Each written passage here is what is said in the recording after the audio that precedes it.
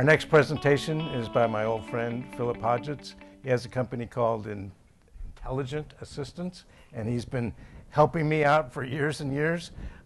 We've been going up to NAB every year for, I don't know, 18 years or something, and Philip used to cut all of our material for streaming every week as a favor, you know. And he's going to do so again. And I've asked him to cut this one, just for old time's sake. So he has a new product, Intelligent Assistance. It's a smart guy. And he and his partner Greg come up with some great plugins to work with a lot of different systems. And they've developed their own Lumberjack system, and he's going to tell you all about it. So take it away. Thank you. It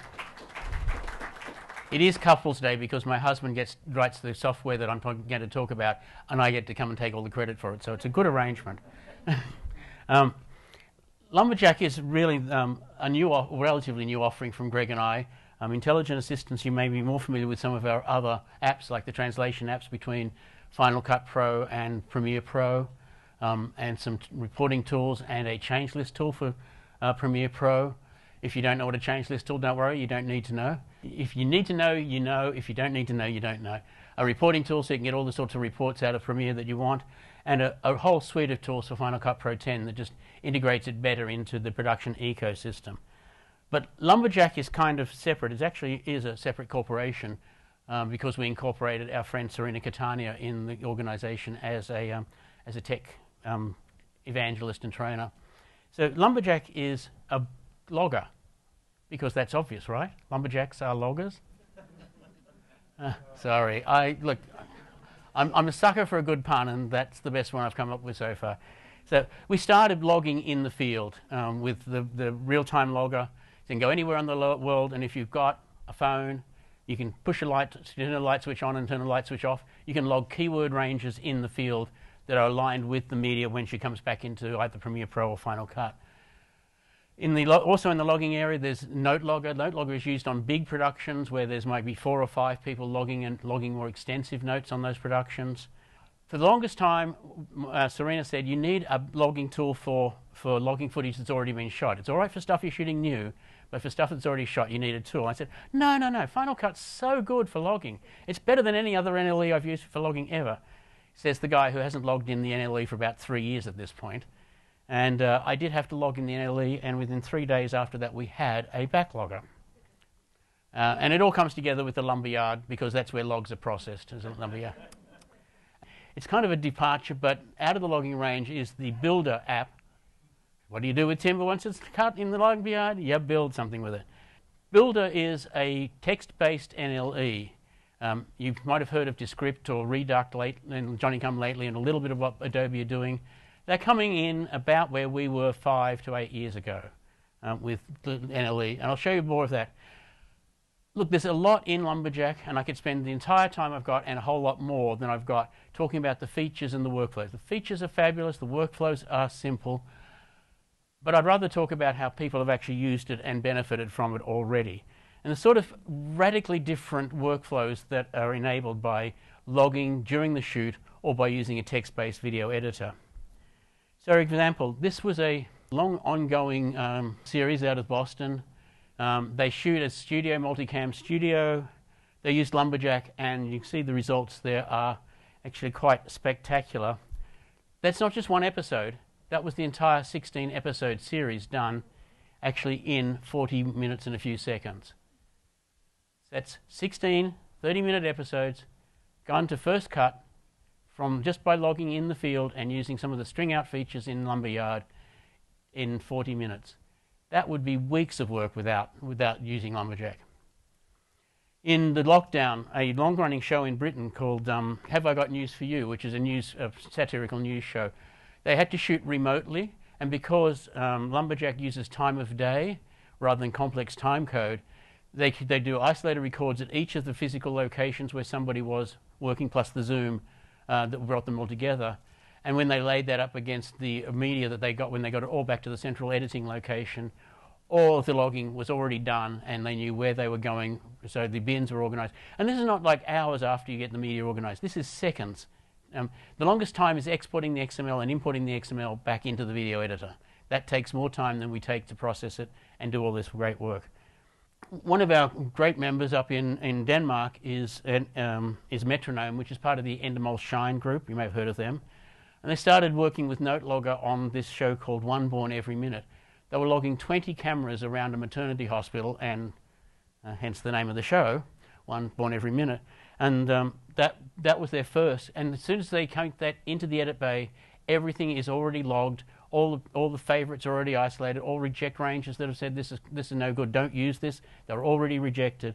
It all happens just within minutes of finishing ingesting the material. So they went on and used it on an even bigger show and said, hey, can you change NoteLogger so that we can run multiple copies at the same time? Because we've got 4 people logging this show and we need a 5th person that's actually supervising and looking at all the material that's being logged. Again, it dramatically reduced the editing time because they were ready to start editing the moment they finished importing instead of having that long lag. If you want to put numbers on it, typically you'll save, just on a simple production, about $180 for every hour of footage that you shoot, compared with logging it in an edit bay. There's a calculator on our website. You can go and put your own numbers in and see for yourself. Another Danish production company, STV, also in Copenhagen, had this semi-scripted children's show. These are not professional actors, these are kids that are acting, and so they didn't give them dialogue. They said, we need a scene and we need you to cover these points in that scene. So that's what they mean by semi-scripted. And so they logged that as they shot it. So when they came into the edit bay, everything was already organized into the scene that it was supposed to be, even though you couldn't search on dialogue because the dialogue was never written. Instant organization with just a very quick pass through the lumberyard. This guy gave himself an impossible task. They decided at a live event that they wanted to shoot interviews from people arriving outside, and they wanted to show the first edited interstitial piece at about 22 minutes into the program. Not exactly the simplest thing to do, and something that would give you very high stress if you didn't have Lumberjack to work with. And so as they were shooting, that's my husband in the matching outfit, because it's a good Lumberjack visual clue, logging this.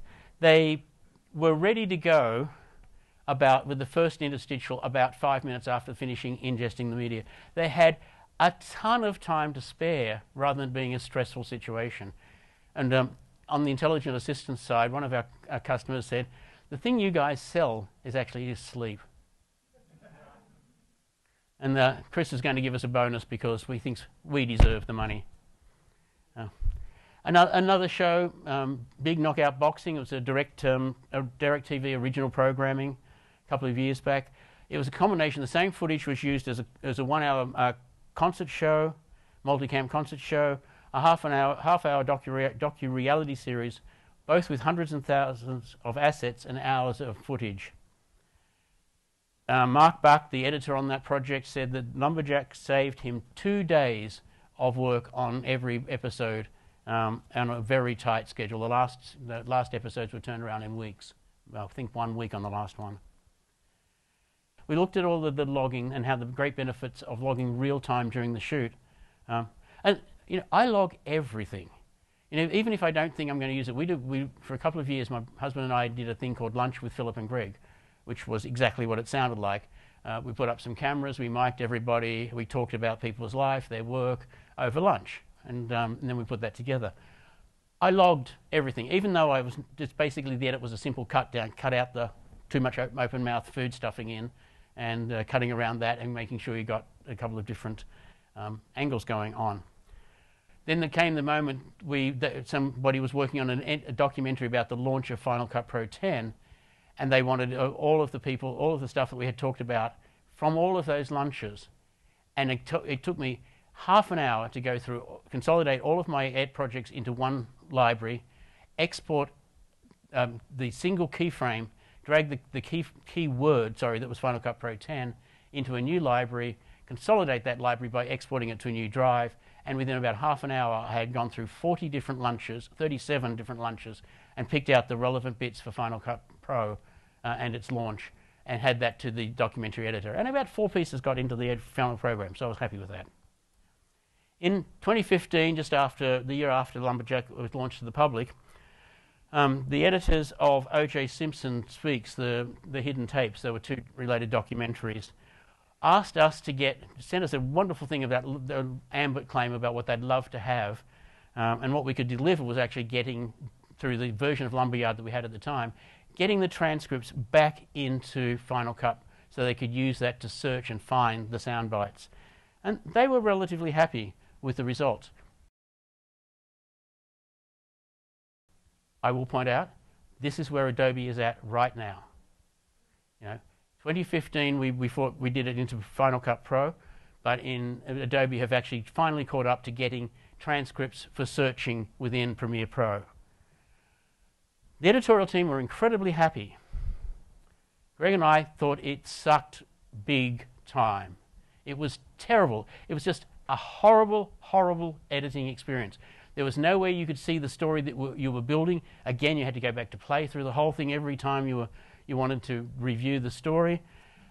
We knew we could do better. It's not just Final Cut was a bad place for this. Every traditional and non-traditional NLE was equally bad at editing, working with transcripts. And all of these Descripts and Redux, they haven't got a lot better. They're still working with 1 transcript at a time. They're not really giving you any sort of power feature tools. The reason we knew that we could do this is because we had already done it. In 2010, we built the first text-driven video editor that has ever existed, and we called it Predit. Producer edit, pre-edit, we keep it vague. Everyone makes it do the same thing. Now that we released that at the end of 2010, and there was something happened in 2011, Apple killed Final Cut or something, that it never reached its full potential. And we didn't think that there was a demand for it in Final Cut at the time. But in 2018, again, long before your Redux, long before your Descripts, we built a full text-driven video editor, a proper NLE. It's got clip management. It's got a whole bunch of great features. Everything you could want. You can put up keywords. It's the fastest place to log outside of real time on the shoot, because you can read through transcripts far faster than you can listen to things. It's the only one of these text-driven video editors that is aimed at production people. You don't have to do any clumsy workarounds for multicam. You don't have to upload media to the cloud. It's all on your local system, and it's designed for professionals by somebody who's at least had some video editing experience. It's changed things because we now integrate transcription free, unlimited transcription in 16 languages and translation to English included. That's important in a minute. And it is free. The reason I want to point that out is that for the entire of my production career, which is more than 3 weeks, I've been told you can have good, you can have fast, or you can have cheap. You can have any 2 of those. You can't have all 3 until now. And that, the Whisper, the API that model that we use is extremely accurate. It's more accurate than my ears could tell. On a piece of footage that I always used as why artificial intelligence-driven transcripts were sometimes bad, it did an absolutely perfect job and decoded the venue in a way that I had never heard, because it was on-camera microphone in a courtyard with a PA. So you can imagine what the quality of the audio really is. And it did a better than human job at transcribing. On Apple Silicon, it's over 6 times faster than real time. So a 60-minute interview is transcribed in 10 minutes. And being included free in your membership, it breaks that paradigm too. It's better than cheap, it's free. So not going to push this point, but I am fascinated by AI. It's something I've been studying for 10 years and its implications in production. And this is the first time we've broken that paradigm.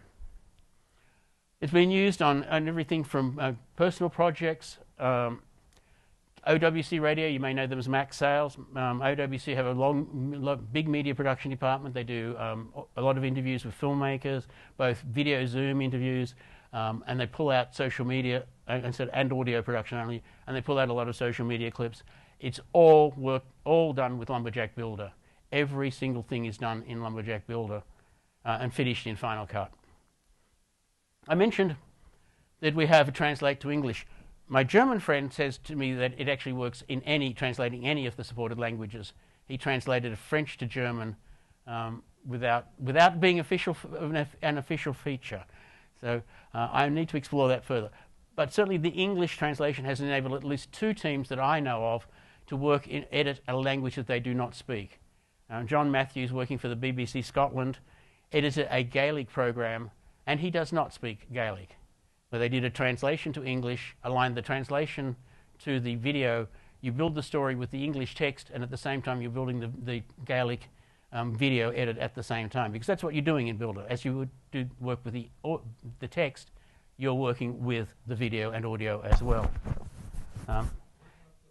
It is still timed to each word break, so it's still going to be accurate. And the other thing is you have the video at any time, so you can check the edit, and you can roll backwards and forwards and make sure you have the actual exact edit point.